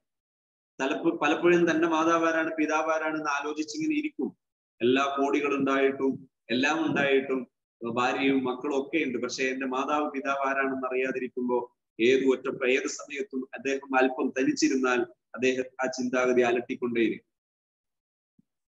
എന്തുകൊണ്ടാണ് മാതാവിനെ അന്വേഷിക്കുന്നത്? എന്തുകൊണ്ടാണ് പിതാവിനെ അന്വേഷിക്കുന്നത്? അതൊരു മനുഷ്യന്റെ വാല്യൂ ആണ്. ഒരു മനുഷ്യന്റെ വാല്യൂ ആണ്. മാതാവ് പിതാവ് എന്നതും വാല്യൂ ആണ്, ഒരു മനുഷ്യന്റെ വാല്യൂ ആണ്. അവരെ വേദനിപ്പിച്ചുകൊണ്ടും അവരെ തള്ളിക്കൊണ്ടും അവരെ അവഗണിച്ചുകൊണ്ടും അവരെ ഇഷ്ടപ്പെടുത്താൻ കഴിയാതെയുമാണോ നമ്മുടെ ലൈഫ്? ദുരന്തമാണ്, അപജയമാണ്, പരാജയമാണ്. അതുകൊണ്ട് തന്നെ അവരെ ഇഷ്ടപ്പെടുത്താൻ നമ്മൾ പഠിക്കണം, പ്രാക്ടീസ് ചെയ്യണം, അതിനുവേണ്ടി പരിശ്രമിക്കണം. നമുക്കതിന് കഴിയട്ടെ എന്നുകൂടി ഈ സമയത്ത് ഞാൻ ആത്മാർത്ഥമായി പ്രാർത്ഥിക്കുന്നു. അപ്പോ ഈ ആളോട് ഞാൻ ചോദിച്ചു, എന്തുകൊണ്ടാണ്? തനിക്ക് ജന്മം നൽകിയത് ഈ മാതാവും പിതാവുമാണ്. എനിക്ക് എന്നെ വയറ്റിലിട്ട് അത്രയും കാലം എന്നെ സഹിച്ച് എനിക്ക് വേണ്ടി അവരുടെ ശരീരം തന്ന്, അങ്ങനെയാണല്ലോ ഒരുപാട് സാഹസങ്ങൾ സഹിച്ചവർ ജീവിച്ചു. ആ മാതാവ് ആരാണെന്ന് അറിയണ്ടേ? എനിക്ക് ജന്മം നൽകി, അങ്ങനെ അതിന്റെ പേരിൽ സാഹസങ്ങൾ സഹിച്ചിട്ടുണ്ടാകാം ഒരു പിതാവ്. അങ്ങനെയുള്ള ഒരു പിതാവ് അവരാരാണെന്ന് അറിയണ്ടേ? അവരോടൊരു കടപ്പാട് വേണ്ടേ? എങ്കിലൊന്നും ആലോചിച്ചു നോക്കൂ. ഒരു മാതാവ്, ഒരു പിതാവ്, ഈ മനുഷ്യന് കണ്ണ് ഉണ്ടാകണമെന്ന് തീരുമാനിച്ചത് മാതാവോ പിതാവോ ആണോ? ഈ ചുണ്ടുകൾ, പല്ലുകൾ, നാവുകൾ, ചെവി, ഇതൊക്കെ ഉണ്ടാകണമെന്ന് തീരുമാനിച്ചത്, ഇവകൾക്കെല്ലാം സംസാരശേഷി, കേൾവിശേഷി, സ്മെല്ല് ചെയ്യാൻ, മണക്കാൻ, ശ്വസിക്കാൻ, ഇതിനൊക്കെയുള്ള ശേഷി തന്നത് ഇവരാണോ? അല്ല. അതൊക്കെ തന്ന ഒരു സൃഷ്ടാവ്, ആ സൃഷ്ടാവ് ആരാണെന്ന് അറിയുക എന്നത് ഒരു മനുഷ്യന്റെ വാല്യൂ അല്ലേ? അതറിഞ്ഞ് ജീവിക്കുക എന്ന ഒരു ബോധം അതൊരു മനുഷ്യന്റെ ഉള്ളിൽ കത്തിച്ചു വെച്ചാൽ, ആ ബോധത്തിന്റെ പേരിൽ ഒരു മനുഷ്യൻ വളരെ സന്തോഷത്തോടെയും സമാധാനത്തോടെയും വലിയ പ്രതീക്ഷയോടെയും ജീവിച്ചാൽ അവൻ ഈ ലോകത്തിന് എല്ലാവർക്കും ഗുണം ചെയ്തുകൊണ്ടേയിരിക്കും. ഈ ലോകത്തിന്റെ സൃഷ്ടാവിലാണ് വിശ്വസിക്കേണ്ടത്. ഈ ലോകം മുഴുവനും സൃഷ്ടിച്ചൊരു സൃഷ്ടാവിൽ വിശ്വസിക്കുന്ന ആ ഒരു വാല്യൂ ഉള്ള ലൈഫ് തലയിൽ ഉണ്ടെങ്കിൽ അവന് ഏത് മദ്യപാനത്തിൽ നിന്നും തടിയൂരിക്കൊണ്ടുവരാൻ കഴിയും. അതുകൊണ്ട് തന്നെ ഒരു സമൂഹത്തിലേക്ക് ആദർശബോധം പകർന്നു കൊടുക്കാൻ നമുക്ക് പറ്റുമ്പോൾ ഒരു സമൂഹത്തെ നമുക്ക് തിന്മകളിൽ നിന്ന് ദൂരീകരിച്ചു കൊണ്ടുവരാൻ പറ്റും. തിന്മയുടെ വിപത്തുകൾ പരത്തി പറയുമ്പോൾ ഏതൊരു മനസ്സിലും, പ്രത്യേകിച്ച് സബ് കോൺഷ്യസ് മൈൻഡിൽ, ആ തിന്മയെ പെരുപ്പിച്ച് കാണിക്കുമ്പോൾ അതിനോട് അടുക്കാനാണ് താല്പര്യമുണ്ടാകുക. കോൺഷ്യസ് മൈൻഡ് അല്പം ഒന്ന് മാറി നിന്നാൽ പോലും കോൺഷ്യസ് മൈൻഡ് 10% മാത്രമാണ്. ബോധ മനസ്സ് കേവലം 10% മാത്രമാണ്. ഉപബോധ മനസ്സ് 90% ആണ്, 90%. ഈ 90% മനസ്സ് നാം പർവ്വതീകരിക്കുന്നതിനോട് അടുത്തുകൊണ്ടിരിക്കും. അങ്ങനെ അടുത്താൽ അതാണ് ദുരന്തം. അതുകൊണ്ട് തന്നെ ലഹരി ആകരുത് ലഹരി, ജീവിതമാകണം ലഹരി. ഇതാണ് നമുക്ക് ചുരുക്കി പറയാനുള്ള ഒരു വിവരണം. ഇനി ഈ ക്ലാസ്സിൽ ഈ പ്രോഗ്രാമിന് പങ്കെടുക്കുന്നവർക്ക് ആർക്ക് വേണമെങ്കിലും ഈ വിഷയ സംബന്ധിയായി ഏത് സംശയങ്ങളും നിങ്ങൾക്ക് പറയാം. നിങ്ങൾക്ക് അഭിപ്രായങ്ങൾ പറയാം, സംശയങ്ങൾ പറയാം. നിങ്ങളെ കേൾക്കാൻ നമ്മൾ സന്നദ്ധമാണ്. പറയാൻ താല്പര്യമുള്ളവര് റൈസ് ഹാൻഡ് ചെയ്താൽ നിങ്ങൾക്ക് മൈക്ക് ഓൺ ചെയ്യാൻ അവസരം തരും, നിങ്ങൾക്ക് സംസാരിക്കാൻ അവസരം തരുന്നതാണ്. You are welcome all of U. എല്ലാവരെയും ഈ വിഷയത്തിൽ ഇടപെടാൻ വേണ്ടി ക്ഷണിക്കുന്നു.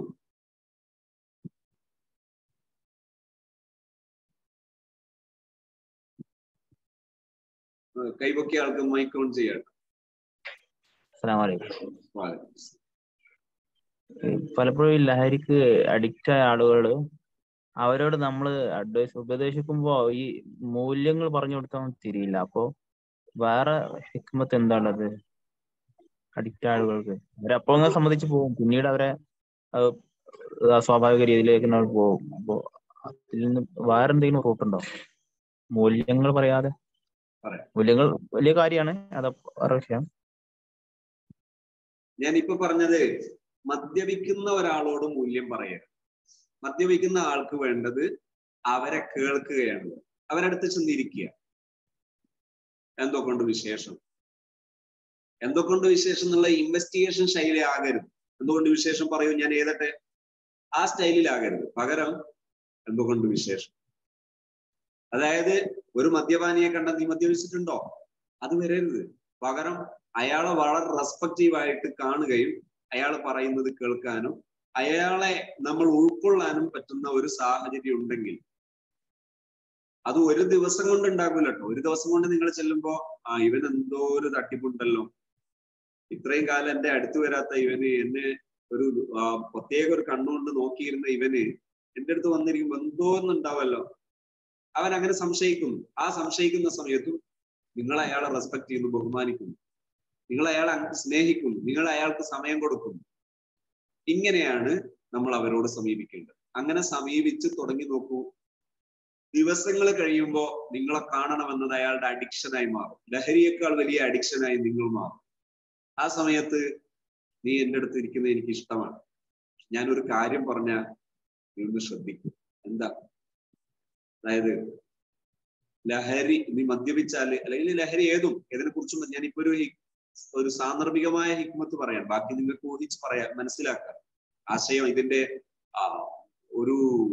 അതിന്റെ ആംഗിൾ മനസ്സിലായാൽ ബാക്കിയുള്ളത് നമുക്ക് പകർത്തിയെടുക്കാം. ഇങ്ങനെ മദ്യപിച്ചാൽ നീ വല്ലാതെ തകരും. അപ്പൊ നീ തകരുമ്പോ ഞാൻ നിന്റെ കൂടെ ഇരുന്ന് നീ തകരുമ്പോ എനിക്കൊരു പേര് ദോഷമില്ല. നീ ഉപേക്ഷിച്ചാൽ എനിക്ക് നിന്നെ എന്റെ കൂടെ കൂട്ടാം, നിന്റെ കൂടെ എനിക്കും കൂടാം. അതുകൊണ്ട് നിനക്ക് ഉപേക്ഷിക്കാൻ പറ്റും. കൂടുതൽ വാക്കുകൾ വരാൻ പാടില്ല, വാക്കുകൾ വളരെ ചുരുങ്ങണം. വളരെ സ്ട്രൈറ്റ് ആയിട്ടേ പറയാവൂ, വളച്ചൊരു വാക്കും പറയും.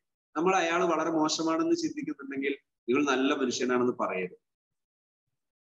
ശ്രദ്ധിക്കണേ, അയാള് മോശമാണ് എന്ന് നമ്മളെ ഉള്ളിലുണ്ടെങ്കിൽ നീ അയാൾ നല്ല ആളാണെന്ന് പറയരുത്.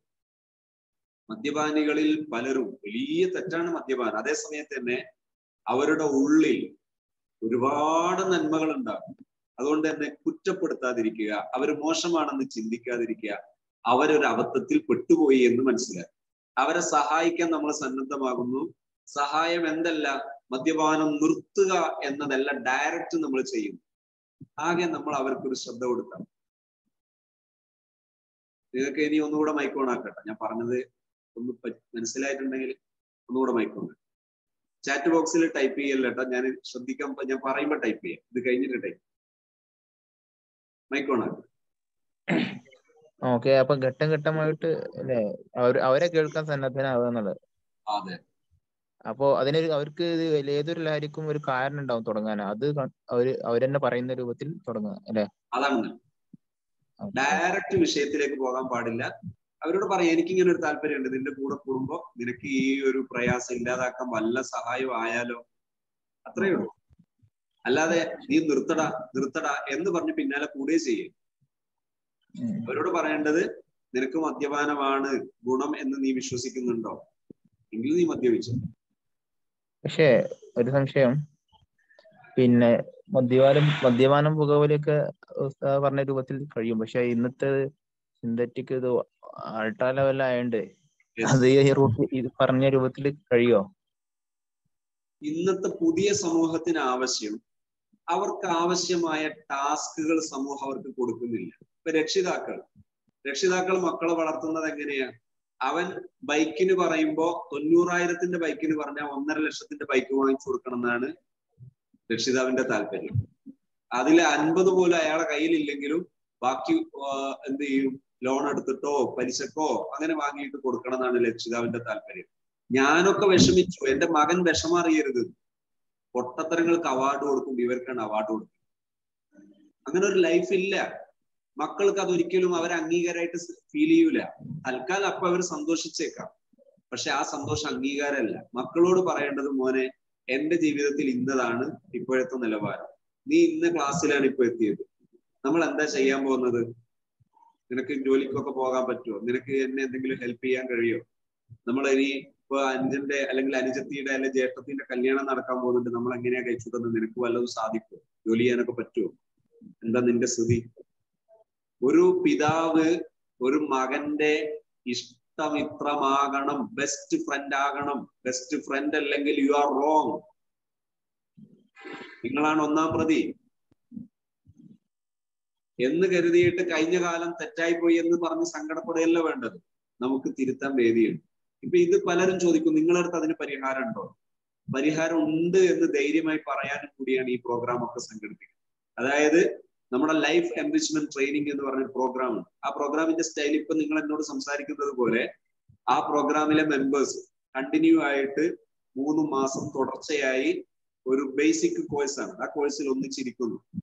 നിങ്ങൾക്ക് എന്താണോ പറയാനുള്ളത്, നിങ്ങൾക്ക് നിങ്ങളുടെ മകന്റെ ഇഷ്ടമിത്രമാകണോ, ഈ ടേമിന്റെ ഇടയിൽ നിങ്ങൾക്ക് അത് ചെയ്യാൻ പറ്റും, അച്ചീവ് ചെയ്യാൻ പറ്റും, നിങ്ങൾക്ക് നേടിയെടുക്കാൻ പറ്റും.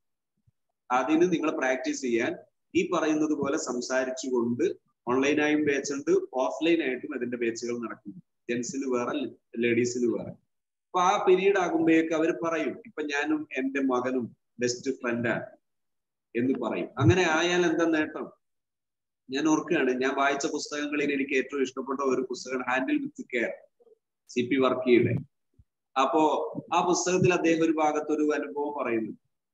ഇപ്പോ അമേരിക്കയില് ഒരു വളരെ പ്രശസ്തമായ ഒരു ഉന്നത സ്ഥാനത്ത്, അതായത് ഒരു റിസർച്ച് ഇതില് ഉന്നതമായ ഒരു ഓഫീസറായിട്ട് വർക്ക് ചെയ്യുന്ന ഒരു മലയാളിയുടെ കഥ.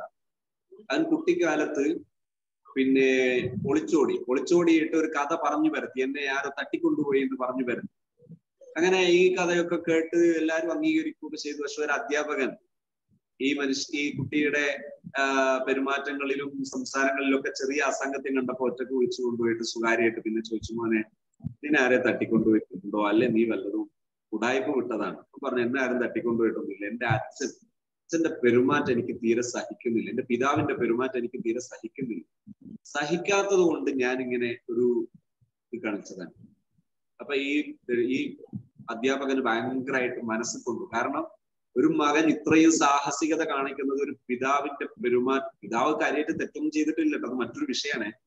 ഈ മകൻ എന്ത് ചെയ്യുന്നില്ല, ഒരു ഇടമില്ല, ഒരു പിതാവ് എന്ന ഇടം കാണുന്നില്ല, പിതാവ് എന്ന പോസ്റ്റിൽ ഒരാളെ കാണുന്നില്ല. അപ്പൊ ഈ മകന് കാട്ടിക്കൂട്ടിയതാണ്. അവിടെ അൺകോൺഷ്യസ്ലി അവരിൽ നടക്കുന്ന പ്രോസസ്സുകൾ ഭയങ്കര സംഭവമാണ്.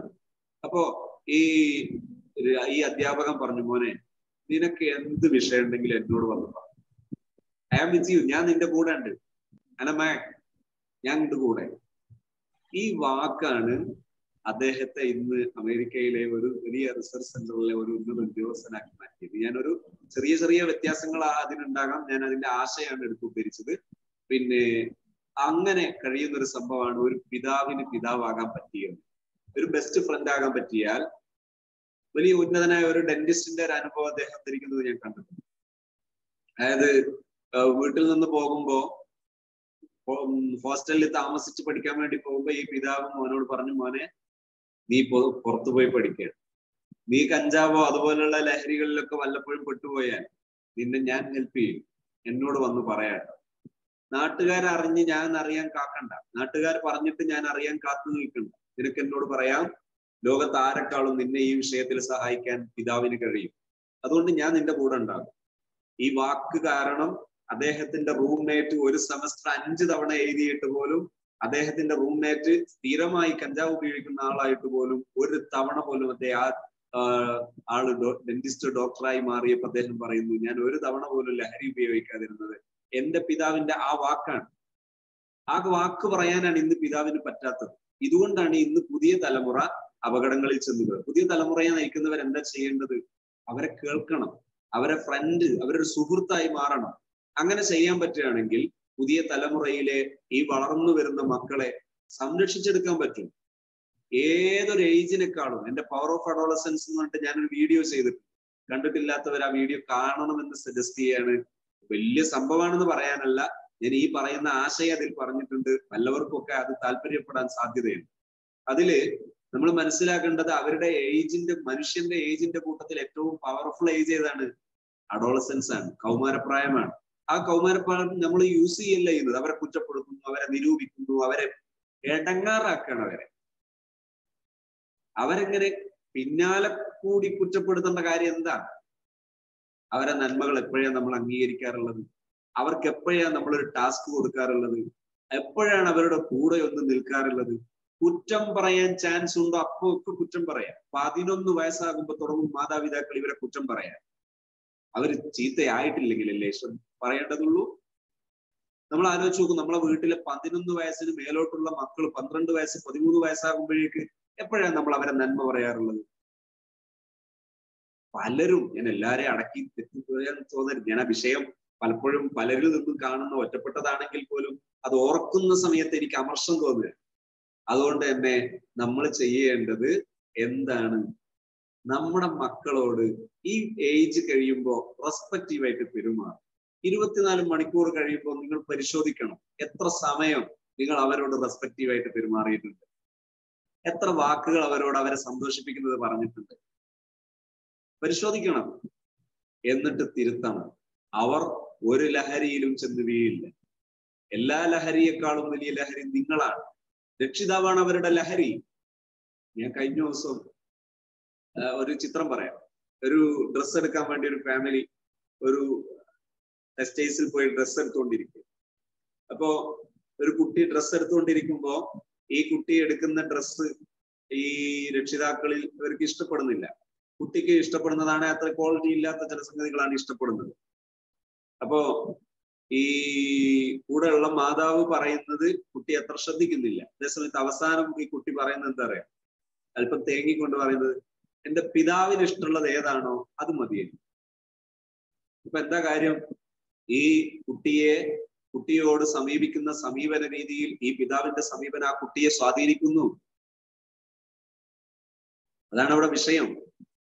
അപ്പോ എന്താണ് നമ്മൾ ചെയ്യേണ്ടത്? എല്ലാവർക്കും കേൾക്കാൻ ബുദ്ധിമുട്ടില്ലല്ലോ? ഉണ്ടെങ്കിൽ ഒന്ന് ടൈപ്പ് ചെയ്യണേ. കേൾക്കുന്നുണ്ടോ?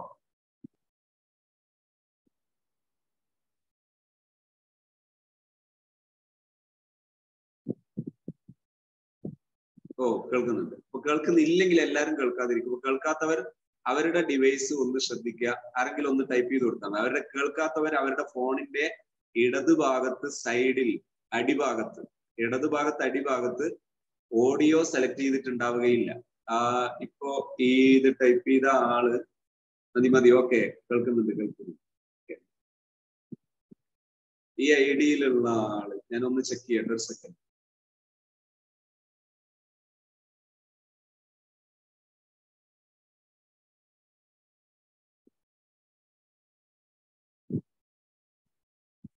അവരുടെ ഇടതുഭാഗത്ത് മുകൾ ഭാഗത്ത് ഒരു ഇതുണ്ടാകും, ഒരു സൗണ്ടിന്റെ സിമ്പിൾ, ഒരു ചിഹ്നം ഉണ്ടാവും. ആ ചിഹ്നം ഒന്ന് ഓഫാക്കി ഓണാക്കിയാൽ ഒന്ന് അവിടെ തൊട്ട് സ്ക്രീനിൽ തൊട്ടാൽ അത് കാണും. സ്ക്രീനിൽ തൊട്ടാൽ മേൽഭാഗത്ത് ഇടതുഭാഗത്ത് ഒരു സൗണ്ടിന്റെ സിമ്പിൾ കാണും. അവ ഒന്ന് ഓഫാക്കി ഓണാക്കിയാൽ സൗണ്ട് പിന്നെ ഒന്ന് കൂട്ടിക്കൊടുത്താൽ ക്ലിയർ ആയിരിക്കും. വോളിയം ഒന്ന് കൂട്ടിക്കൊടുത്താൽ റെഡി ആയിരിക്കും. ചിലരുടേത് ഇപ്പൊ പറഞ്ഞ ആളുടേത് കാണുന്നില്ല. ചിലരുടേതൊക്കെ ചിലപ്പോ എന്ത് സംഭവിക്കാറുണ്ടെന്ന് പറഞ്ഞാൽ, ഇതിൽ തന്നെ ഇപ്പോഴും ചില ഐഡിയിലുള്ള ഒരാള് പിന്നെ ഇടതുഭാഗത്തുള്ള ആ ഓഡിയോ എന്നുള്ളത് സെലക്ട് ചെയ്തിട്ടില്ല. അവർ തീരെ കേൾക്കൂല, കാണുകയുള്ളൂ. എല്ലാം കണ്ട് പിറ്റേ ദിവസം ചിലർ പറയും ഞാൻ ഇന്നലെ കണ്ടിട്ടുണ്ട് ഒന്നും കേട്ടിട്ടില്ല. അവർക്ക് ആരെങ്കിലും ഒന്ന് ചാറ്റ് ബോക്സിൽ ടൈപ്പ് ചെയ്ത് കൊടുത്താൽ ഉപകാരമാകും. ഞാനിപ്പോ അത് ടൈപ്പ് ചെയ്യാൻ നിന്ന സമയം പോകും. അപ്പൊ വിഷയത്തിലേക്ക് വരും. അപ്പൊ നമ്മൾ ഇത്രയും ചെറിയ സമീപനങ്ങളിലൂടെ നമുക്ക് എന്ത് ചെയ്യാൻ പറ്റും? നമ്മുടെ ഈ മക്കൾക്ക് താങ്ങാവാനും തണലാകാനും പറ്റും. ആ കുട്ടിക്ക് രക്ഷിതാവ് അഡിക്റ്റാണ്. തന്റെ രക്ഷിതാവിന് ഇഷ്ടപ്പെടണം, തന്റെ രക്ഷിതാവിന് ഇഷ്ടപ്പെടണം, അവർക്ക് വേദനയാകരുത്, അവർക്ക് വിഷമമാകരുത്, അവർക്ക് ബുദ്ധിമുട്ടാകരുത്. ഇങ്ങനെയാണ് രക്ഷിതാവ്. ഇതാണ് ഒറിജിനൽ, ഇതാണ് കറക്റ്റ്. ഇതാണ് കുല്ലു മൗലൂദിൻ യൂലദു അലൽ ഫിത്ര, ശുദ്ധപ്രകൃതം. ശുദ്ധപ്രകൃതത്തിലാണ് ഓരോ മനുഷ്യ കുഞ്ഞും ജനിച്ചു വീഴുന്നത്. ആ ശുദ്ധപ്രകൃതം നമുക്ക് എളുപ്പമാണ്, പ്രയാസമല്ല. Love is everywhere. സ്നേഹമാണ് എല്ലായിടത്തും ഒറിജിനലി ഉള്ളത്. ബേസിക്കലി അതാണുള്ളത്, അസുലിയായിട്ട് അതാണുള്ളത്. നമ്മൾ അതിനെയാണ് ഉൾക്കൊള്ളേണ്ടത്. അതിന്റെ മുകളിലാണ് ലൈഫ് പടുത്തുയർത്തുന്നത്. അതിന്റെ മുകളിൽ ചിലപ്പോഴൊക്കെ അഴുക്ക് വന്നത് ഒന്ന് തുടച്ചാൽ മതി, ഒന്ന് വൃത്തിയാക്കിയാൽ മതി. അത് വളരെ എളുപ്പമാണ്. ഇനി ആർക്കെങ്കിലും ഇടപെടാനുണ്ടെങ്കിൽ യു ആർ വെൽക്കം. ഇതില് ചാറ്റ് ബോക്സിൽ ടൈപ്പ് ചെയ്ത എന്തോ ഒരു വിഷയം ഉണ്ടെന്ന് ഞാൻ ജസ്റ്റ് ഒന്ന് പറയാം.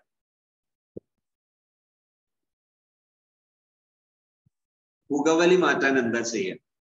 പുകവലി മാറ്റാൻ എന്ന് പറയുമ്പോൾ 2-3 വിഷയങ്ങൾ അവിടെയുണ്ട്. ഒന്ന്, ഇപ്പോ ചോദിക്കുന്നത് ഒരു ഭാര്യയാണെന്ന് സങ്കല്പിക്കുക, ഭർത്താവാണ് പുകവലിക്കാരനെന്ന് സങ്കല്പിക്കുക. നമ്മുടെ നാട്ടിലെ സാഹചര്യമാണ് എന്ന് മനസ്സിലാക്കുക. അവിടെ എന്താ ചെയ്യേണ്ടത്? ഒരു ഭർത്താവിന് ഞാൻ 5 സ്നേഹഭാഷ എന്ന് പറഞ്ഞിട്ട് ദ 5 ലവ് ലാംഗ്വേജ് എന്ന് പറഞ്ഞിട്ട് 2 വീഡിയോസ് ചെയ്തിട്ടുണ്ട്. ആ വീഡിയോ ഒന്ന് കണ്ടാൽ സ്നേഹം എങ്ങനെ നൽകണം എന്നതിൽ പറയുന്നുണ്ട് ചുരുക്കമായിട്ട്. ആ പറഞ്ഞ രീതിയിൽ 5 സ്നേഹഭാഷ അനുസരിച്ച് ഭർത്താവിന് സ്നേഹം നൽകുക. ആ സ്നേഹം നൽകുന്നത് എന്ത് ചെയ്യുക? അതെ, മകൻ്റെതാണെങ്കിൽ, ഭർത്താവിൻ്റെ ആണെങ്കിൽ ഈ പറഞ്ഞതുപോലെ, മകൻ്റെതാണെങ്കിലും മകന് ക്വാളിറ്റി ടൈം നൽകുക. അവിടെയും സ്നേഹം 5 സ്നേഹഭാഷ എന്നുള്ളത് തന്നെയാണ് അവിടെയും ഉപയോഗിക്കുന്നത്. അവന് കൃത്യമായി സ്നേഹം നൽകുക, അഥവാ ക്വാളിറ്റി ടൈം നൽകുക. ക്വാളിറ്റി ടൈം നൽകിയിട്ട് ആ ക്വാളിറ്റി ടൈം ഫലവത്തായതിനു ശേഷം മകനോട് പറയുക, മോനെ നീ പുകവലി നിർത്തണമെന്ന് ഞാൻ ആഗ്രഹിക്കുന്നു, അതിന് ഞാൻ ഇനി എന്താണ് ചെയ്യേണ്ടത്, ഏത് രീതിയിലാണ് ഞാൻ എന്താണ് ചെയ്യേണ്ടത് എന്ന് ചോദിക്കുമ്പോൾ ഉത്തരം അപ്പൊ പ്രതീക്ഷിക്കാൻ പാടില്ല. ചുരുങ്ങിയ വാക്കുകളിൽ ഈ ക്വാളിറ്റി ടൈം ഇഫക്റ്റീവ് ആയതിനു ശേഷം, ക്വാളിറ്റി ടൈം എന്ന് പറഞ്ഞാൽ എന്താണെന്ന് ചിലപ്പോൾ ചോദിക്കുന്നുണ്ട്. 11-19 വയസ്സൊക്കെയാണ് എളുപ്പം, അവർ നിർത്തും. നിങ്ങളാകെ ഞാൻ ഈ പറഞ്ഞതുപോലെ ക്വാളിറ്റി ടൈം ലൈഫിൽ ഉപയോഗിക്കാൻ പറ്റുന്ന ഒരാളായി നിങ്ങൾ മാറിയുന്നു. ഒരിക്കലും നിങ്ങളുടെ മകനെ നിങ്ങൾ കുറ്റപ്പെടുത്തരുത്. നിങ്ങളുടെ മകന്റെ ഒരു ഒരു ബെസ്റ്റ് ഫ്രണ്ട് ആയിട്ട്, ഇഷ്ട സുഹൃത്തായിട്ട് നിങ്ങൾ മാറണം. അങ്ങനെ മാറിയതിന് ശേഷം ആ മകനോട് ക്വാളിറ്റി ടൈമിനിടയിൽ ചോദിക്കും, മോനെ എനിക്ക് മോന്റെ പുകവലി നിർത്തി കാണണം എന്നുണ്ട്, ഞാൻ ഏത് രീതിയിലാണ് മോനെ സഹായിക്കേണ്ടത്? കൂടുതൽ വാക്ക് പിന്നെ വേണ്ട. ആ സമയത്തെ അവന്റെ ജസ്റ്റ് ആൻസർ, അഥവാ അതിന് സ്പോട്ടിൽ അവൻ നൽകുന്ന ആൻസർ, നിങ്ങൾ അതിലേക്ക് ഫോക്കസ് ചെയ്യരുത്. പകരം നിഷ്കളങ്കമായി ഈ പ്രോസസ്, ഈ ഒരു നടപടി 1, 2, 3 ദിവസം, പലപ്പോഴായിട്ട് ഒരു ദിവസം ഒരു തവണയിലധികം പറയാൻ നിൽക്കരുത്. ഒരു നേരം ഒന്നിലധികം തവണ പറയരുത്. ഒറ്റ തവണ പറയ, ക്ലോസ്. ഈ പറയുന്നത് അവിടെ അവസാനിക്കുകയും ചെയ്യണം. എന്ന് പറഞ്ഞാൽ ചക്ക മുറിച്ച ഒരു കത്തി കൊണ്ട് ഇനി നിങ്ങൾ ആ വിളഞ്ഞിനോടുകൂടെ വേറെ അലുവ മുറിക്കാൻ പോകരുത്, കൊളാകും. ഇതുപോലെ നിങ്ങൾ അത് പറഞ്ഞ ആ ഫീലിംഗ് അവിടെ തീർക്കണം. അതിന്റെ പേരിൽ പിന്നെ ചോറ് വിളമ്പുമ്പോഴും പത്തില് കൊടുക്കുമ്പോഴും ദോശ കൊടുക്കുമ്പോഴൊന്നും പിന്നെ എന്ത് ചെയ്യരുത്, ഇതിന്റെ ബാക്കി പത്രം വിളഞ്ഞിന് അവിടെ ഉണ്ടാകരുത്. വളരെ നിഷ്കളങ്കമായാണ് ബാക്കി കാര്യങ്ങൾ ചെയ്യുന്നത്. ആ രീതിയിൽ മക്കളോട് ഡീൽ ചെയ്യാൻ പറ്റുമോ? ഷുവർ, ഓഫ് കോഴ്സ്, തീർച്ചയായും നിങ്ങളുടെ മകന്റെ പുകവലി നിങ്ങൾക്ക് നിർത്തേണ്ടത്. നമ്മുടെ അഡ്മിൻ നിങ്ങളുടെ ചാറ്റ് ബോക്സിൽ ഒരു മെസ്സേജ് അയച്ചെന്താ അറിയോ? ഈ പ്രോഗ്രാമിന് നൽകിയ പിന്നെ പോസ്റ്ററിലെ ഒരു കമന്റ്, ഇഷ്ടപ്പെട്ടാൽ മാത്രം 100 രൂപ ഫീസ് അടക്കണം. ഫീസിനെ കുറിച്ച് ചിലരൊക്കെ പറയാറുണ്ട്, നമ്മൾ ഒരു അറിവ് നൽകുമ്പോൾ ഫീസ് വാങ്ങാൻ പാടുണ്ടോ, അല്ലെങ്കിൽ നമ്മളെ പ്രോഗ്രാമിന് നമ്മൾ തന്നെ ഫീസ് പറയില്ല, ഫീസ് തരണോന്ന് പറയാ, അല്ലെങ്കിൽ നമ്മളെ പ്രോഗ്രാമിന് നിങ്ങളൊക്കെ കേൾക്കണോന്ന് പറയാ. എന്റെ വിശ്വാസം, ഞാൻ മനസ്സിലാക്കുന്നത്, എനിക്ക് ഒരു മരക്കിഴങ്ങ് എന്ന് പറയും ഇവിടെ, മരക്കിഴങ്ങ് വിൽക്കാൻ പറ്റും. ഇത് എന്റെ മരക്കിഴങ്ങാണ്, നിങ്ങൾ വാങ്ങിക്കോന്ന് പറയാൻ പറ്റുമോ? അതിനേക്കാൾ പറ്റും ഇത്. ആൾക്കാർക്ക് ഇത് ഉപകാരപ്പെടുമെന്ന് ഞാൻ ചിന്തിക്കുന്നുണ്ടെങ്കിൽ ഇത് നിങ്ങൾ വാങ്ങൂ, അല്ലെങ്കിൽ കേൾക്കൂ. ഇഷ്ടപ്പെട്ടിട്ടുണ്ടെങ്കിൽ 100 രൂപ ഫീസ് അടക്കും. അപ്പൊ ഇങ്ങനെ ഒരു സംവിധാനം ഇപ്പൊ സൂം ഇതിനു വേണ്ടി മാത്രം ഇതിൽ 500 പേര് പങ്കെടുക്കുന്ന സൂമിന് 6000 ചില്ലാനം രൂപ ഒരു മാസത്തേക്ക് നമ്മൾ ഫീസ് അടക്കണം. അതുപോലെ ഒരുപാട് എക്സ്പെൻസീവ് ഉണ്ടാവും. എക്സ്പെൻസീവ് ആയ സെറ്റപ്പ് ആണത്. അത്തരം സംഗതികളൊക്കെ ചെയ്യുമ്പോൾ ഞാൻ ഈ വിഷയങ്ങൾ പഠിച്ചെടുക്കാൻ ഏകദേശം 10 ലക്ഷത്തിന്റെ മേലെ ഞാൻ ചെലവിട്ടിട്ടുണ്ടെന്ന് പറയും. ഈ വിഷയങ്ങൾ മൊത്തത്തിൽ പഠിച്ചെടുക്കാൻ. അങ്ങനെ പഠിച്ചെടുത്തതിന്റെ അടിസ്ഥാനത്തിലാണ് ഞാൻ ഇങ്ങനെ ഒരു പ്രോഗ്രാം ചെയ്യുന്നത്. അപ്പോ അപ്പോഴും അതെല്ലാം നിങ്ങളുടെ അടുത്തുനിന്ന് വാരിക്കൂട്ടാന്ന് പറഞ്ഞിട്ടൊന്നല്ല ചെയ്യുന്നത്. അപ്പോ താല്പര്യമുള്ളവർക്ക് നിങ്ങൾക്ക് ഇഷ്ടമായിട്ടുണ്ടെങ്കിൽ ഒരു 100 രൂപ അടക്കാൻ നിങ്ങൾക്ക് ബുദ്ധിമുട്ടില്ലെങ്കിൽ ഒരു 100 രൂപ നമ്മുടെ അഡ്മിൻ നിങ്ങൾക്ക് ചാറ്റ് ബോക്സിൽ തന്ന ആ ഒരു ഗൂഗിൾ പേ ഇതിൽ അടക്കാം. ഇല്ലേ? ബുദ്ധിമുട്ടുണ്ടോ? ഒരിക്കലും നിങ്ങൾ അടക്കേണ്ടതില്ല. ഒരാളെയും അതിന്റെ പേരിൽ നിങ്ങൾ എന്താ അടക്കാത്തത്, നിങ്ങൾ പ്രോഗ്രാമിൽ പങ്കെടുത്തിട്ടുണ്ടല്ലോ എന്ന് പറയില്ല. നിങ്ങൾക്ക് ഇനിയും ഇതുമായി ബന്ധപ്പെട്ട ഡൗട്ടുകൾ ഉണ്ടെങ്കിൽ പറയാം, അഭിപ്രായങ്ങൾ ഉണ്ടെങ്കിൽ പറയാം, ചോദിക്കാം. നമുക്കൊരു സമൂഹത്തിന് വല്ലതും കിട്ടിയാൽ അണ്ണാരക്കണ്ണൻ തന്നാലാവുന്നതെന്ന് പറയുന്നത് പോലെ നമ്മളാലാവുന്നൊരു ശ്രമം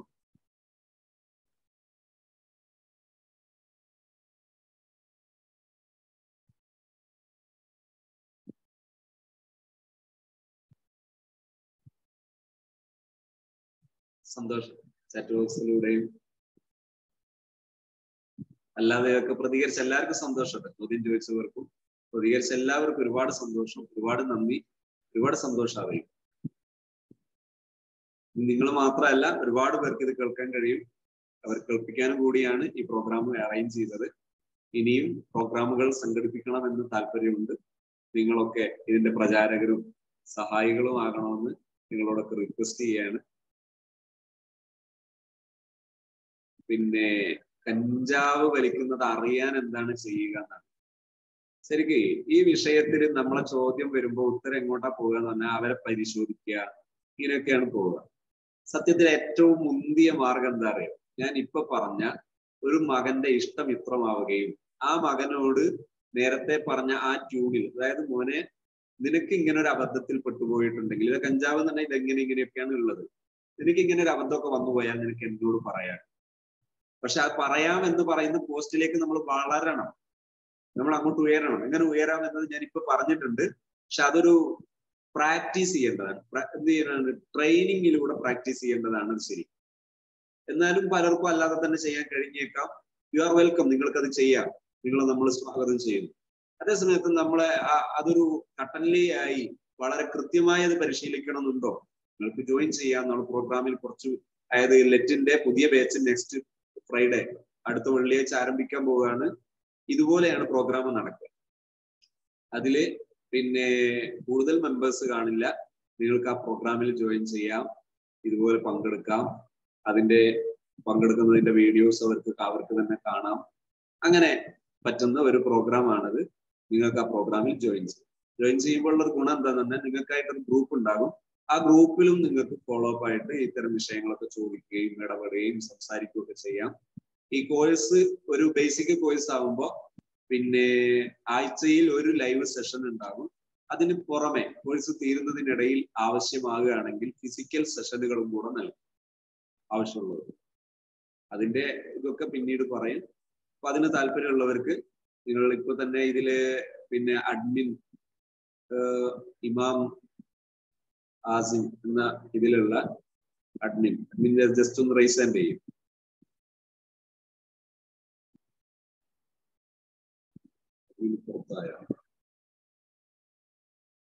കുഴപ്പമില്ല. ഞാൻ നിങ്ങളെ ഇപ്പോൾ ഉള്ള ഗ്രൂപ്പ്, നിങ്ങളുടെ ഗ്രൂപ്പിൽ നിന്നായിരിക്കും മിക്കവാറും ഇത് കിട്ടിയിട്ടുണ്ടാകുക. ആ ഗ്രൂപ്പിലുള്ള അഡ്മിനെ ഒന്ന് കോണ്ടാക്ട് ചെയ്താൽ മതി. ഇനി ആരെങ്കിലും ലെറ്റ് എന്ന് പറയുന്നത് പിന്നെ നമ്മൾ പ്രൊവൈഡ് ചെയ്യുന്ന സർട്ടിഫിക്കറ്റ് മാത്രം നൽകുന്നതാണ്. അതേസമയം ലെറ്റ് ചെയ്യുന്ന ഒരാൾക്ക് അതിന്റെ പിന്നെ മേലോട്ട് പോകാൻ, അതായത് അഡ്വാൻസ് ഒക്കെ ചെയ്യുന്ന സമയത്ത് ഏത് തരത്തിലേക്ക് ലൈഫിലേക്ക് മുന്നോട്ട് പോകാനും ഒരു പ്രാപ്തരാകും വിധമുള്ളൊരു സെറ്റപ്പാണ് അതിന്റെ ഉള്ളിലുള്ളത്. അഥവാ എല്ലാ ഐറ്റംസും നമുക്ക് അതിൽ എന്ത് ചെയ്യാം, ഉപയോഗപ്പെടുത്താം. ഹെൽത്ത്, വെൽത്ത്, സ്പിരിച്വൽ, ഹാപ്പിനെസ്, ഈ 4 അച്ചീവ്മെന്റ്സ് നേടിയെടുക്കാം. സാമ്പത്തികമായ നേട്ടം ഉണ്ടാക്കാം. ഇനി അതല്ല നിങ്ങൾക്കൊരു റെമഡിയേറ്റർ ആകണോ, റെമഡിയേറ്റർ ആകാം. പിന്നെ നിങ്ങൾക്കൊരു സ്പെഷ്യൽ എഡ്യൂക്കേറ്റർ ആകാം. അതല്ലെങ്കിൽ നല്ല ഒരു ന്യൂട്രീഷനിസ്റ്റ് ആകാം. അങ്ങനെ അങ്ങനെ ഏതെങ്കിലും നിങ്ങൾക്ക് ഇഷ്ടപ്പെടുന്ന നിങ്ങളുടെ ഒരു ലൈഫ് സ്റ്റൈൽ നിങ്ങൾക്ക് ക്രിയേറ്റ് ചെയ്യുകയും അതിലൂടെ നിങ്ങൾക്ക് ജീവിതത്തിൽ നല്ല ആവശ്യമുള്ള വരുമാനമുള്ള ഒരു വ്യക്തിയാകാനും പറ്റും. അതേസമയത്ത് ഒരു ഗവൺമെന്റ് നൽകുന്ന സർട്ടിഫിക്കറ്റ് ഉള്ള ഒരു കോഴ്സ് അല്ല.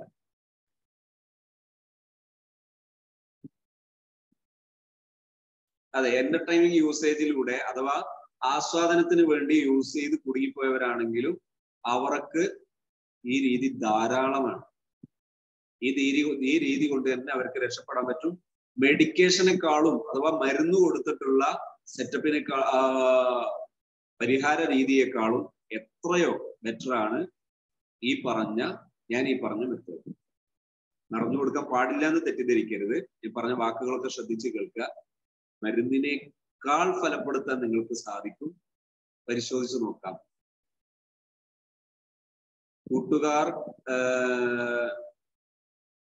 കൂട്ടുകാർ കഴിക്കുമ്പോൾ അവിടെ നിന്ന് നോ പറയാൻ എന്താണ് ചെയ്യുക? അവരെ നമ്മളെ ട്രെയിനിങ് പ്രോഗ്രാമിൽ പങ്കെടുപ്പിക്കാൻ, നോ പറയാൻ പഠിക്കുക. TA NLP തുടങ്ങിയ വിവിധ കോഴ്സുകൾ ക്ലബ് ചെയ്തിട്ടാണ് നമ്മളെ ലെറ്റ് എന്ന് പറയുന്ന കോഴ്സ് നടത്തുന്നത്. അപ്പൊ ഇത്തരം വിഷയങ്ങളിൽ സിമ്പിൾ പ്രൊസീജിയർ ഉണ്ടാകും. വളരെ സിമ്പിൾ ആയിട്ടുള്ള പ്രൊസീജിയർ. അവർ നമ്മുടെ പ്രോഗ്രാമിൽ വരുമ്പോൾ അവർ പ്രാപ്തരാകും. ഈ ബേസിക്കിന്റെ 3 ലെവൽ അഥവാ 12 ക്ലാസ് 12 ആഴ്ച കണ്ടിന്യൂ ആയിട്ട്, കൺസിസ്റ്റൻസി നിർബന്ധമാണ്. കണ്ടിന്യൂ ആയിട്ട് അവർ വരികയാണെങ്കിൽ അത് കഴിയുമ്പോഴേക്ക് അവരതിന് വില്ലിങ് ആയിരിക്കും. നോ പറയാൻ അവർ പഠിച്ചിരിക്കും. അത് സ്കില്ലാണ്. ആ സ്കിൽ അവർ നേടിയിരിക്കും.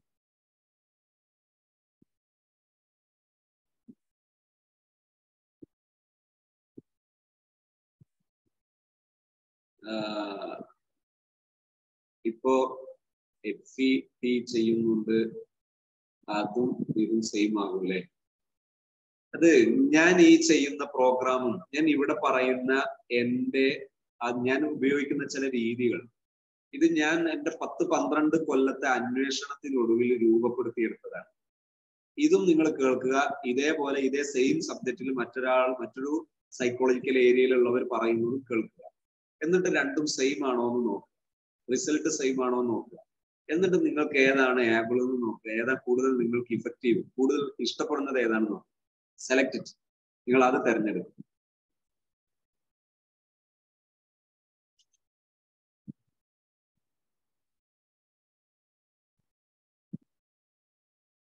കൂടുതൽ വിഷയങ്ങൾ പറയാനില്ലെന്ന് തോന്നുന്നു. ഇനിയും നിങ്ങൾക്ക് ആർക്കെങ്കിലും ഈ വിഷയ സംബന്ധമായിട്ട് അത്യാവശ്യമുള്ളവരുണ്ടെങ്കിൽ പറയാം. നമുക്ക് നമുക്ക് ഈ പ്രോഗ്രാം ഇവിടെ താൽക്കാലികമായി ക്ലോസ് ചെയ്യുന്നു. ഹാപ്പി സോണിന്റെ ഗ്രൂപ്പിൽ നിന്നാണ് ഇത് കണ്ടതെങ്കിൽ നിങ്ങൾ ഗ്രൂപ്പിൽ സ്റ്റേ ചെയ്താൽ തുടർന്ന് വരുന്ന പരിപാടികളിൽ നിങ്ങൾക്ക് പങ്കെടുക്കാൻ കഴിയും. ഫ്രീ പ്രോഗ്രാമുകൾ വരും.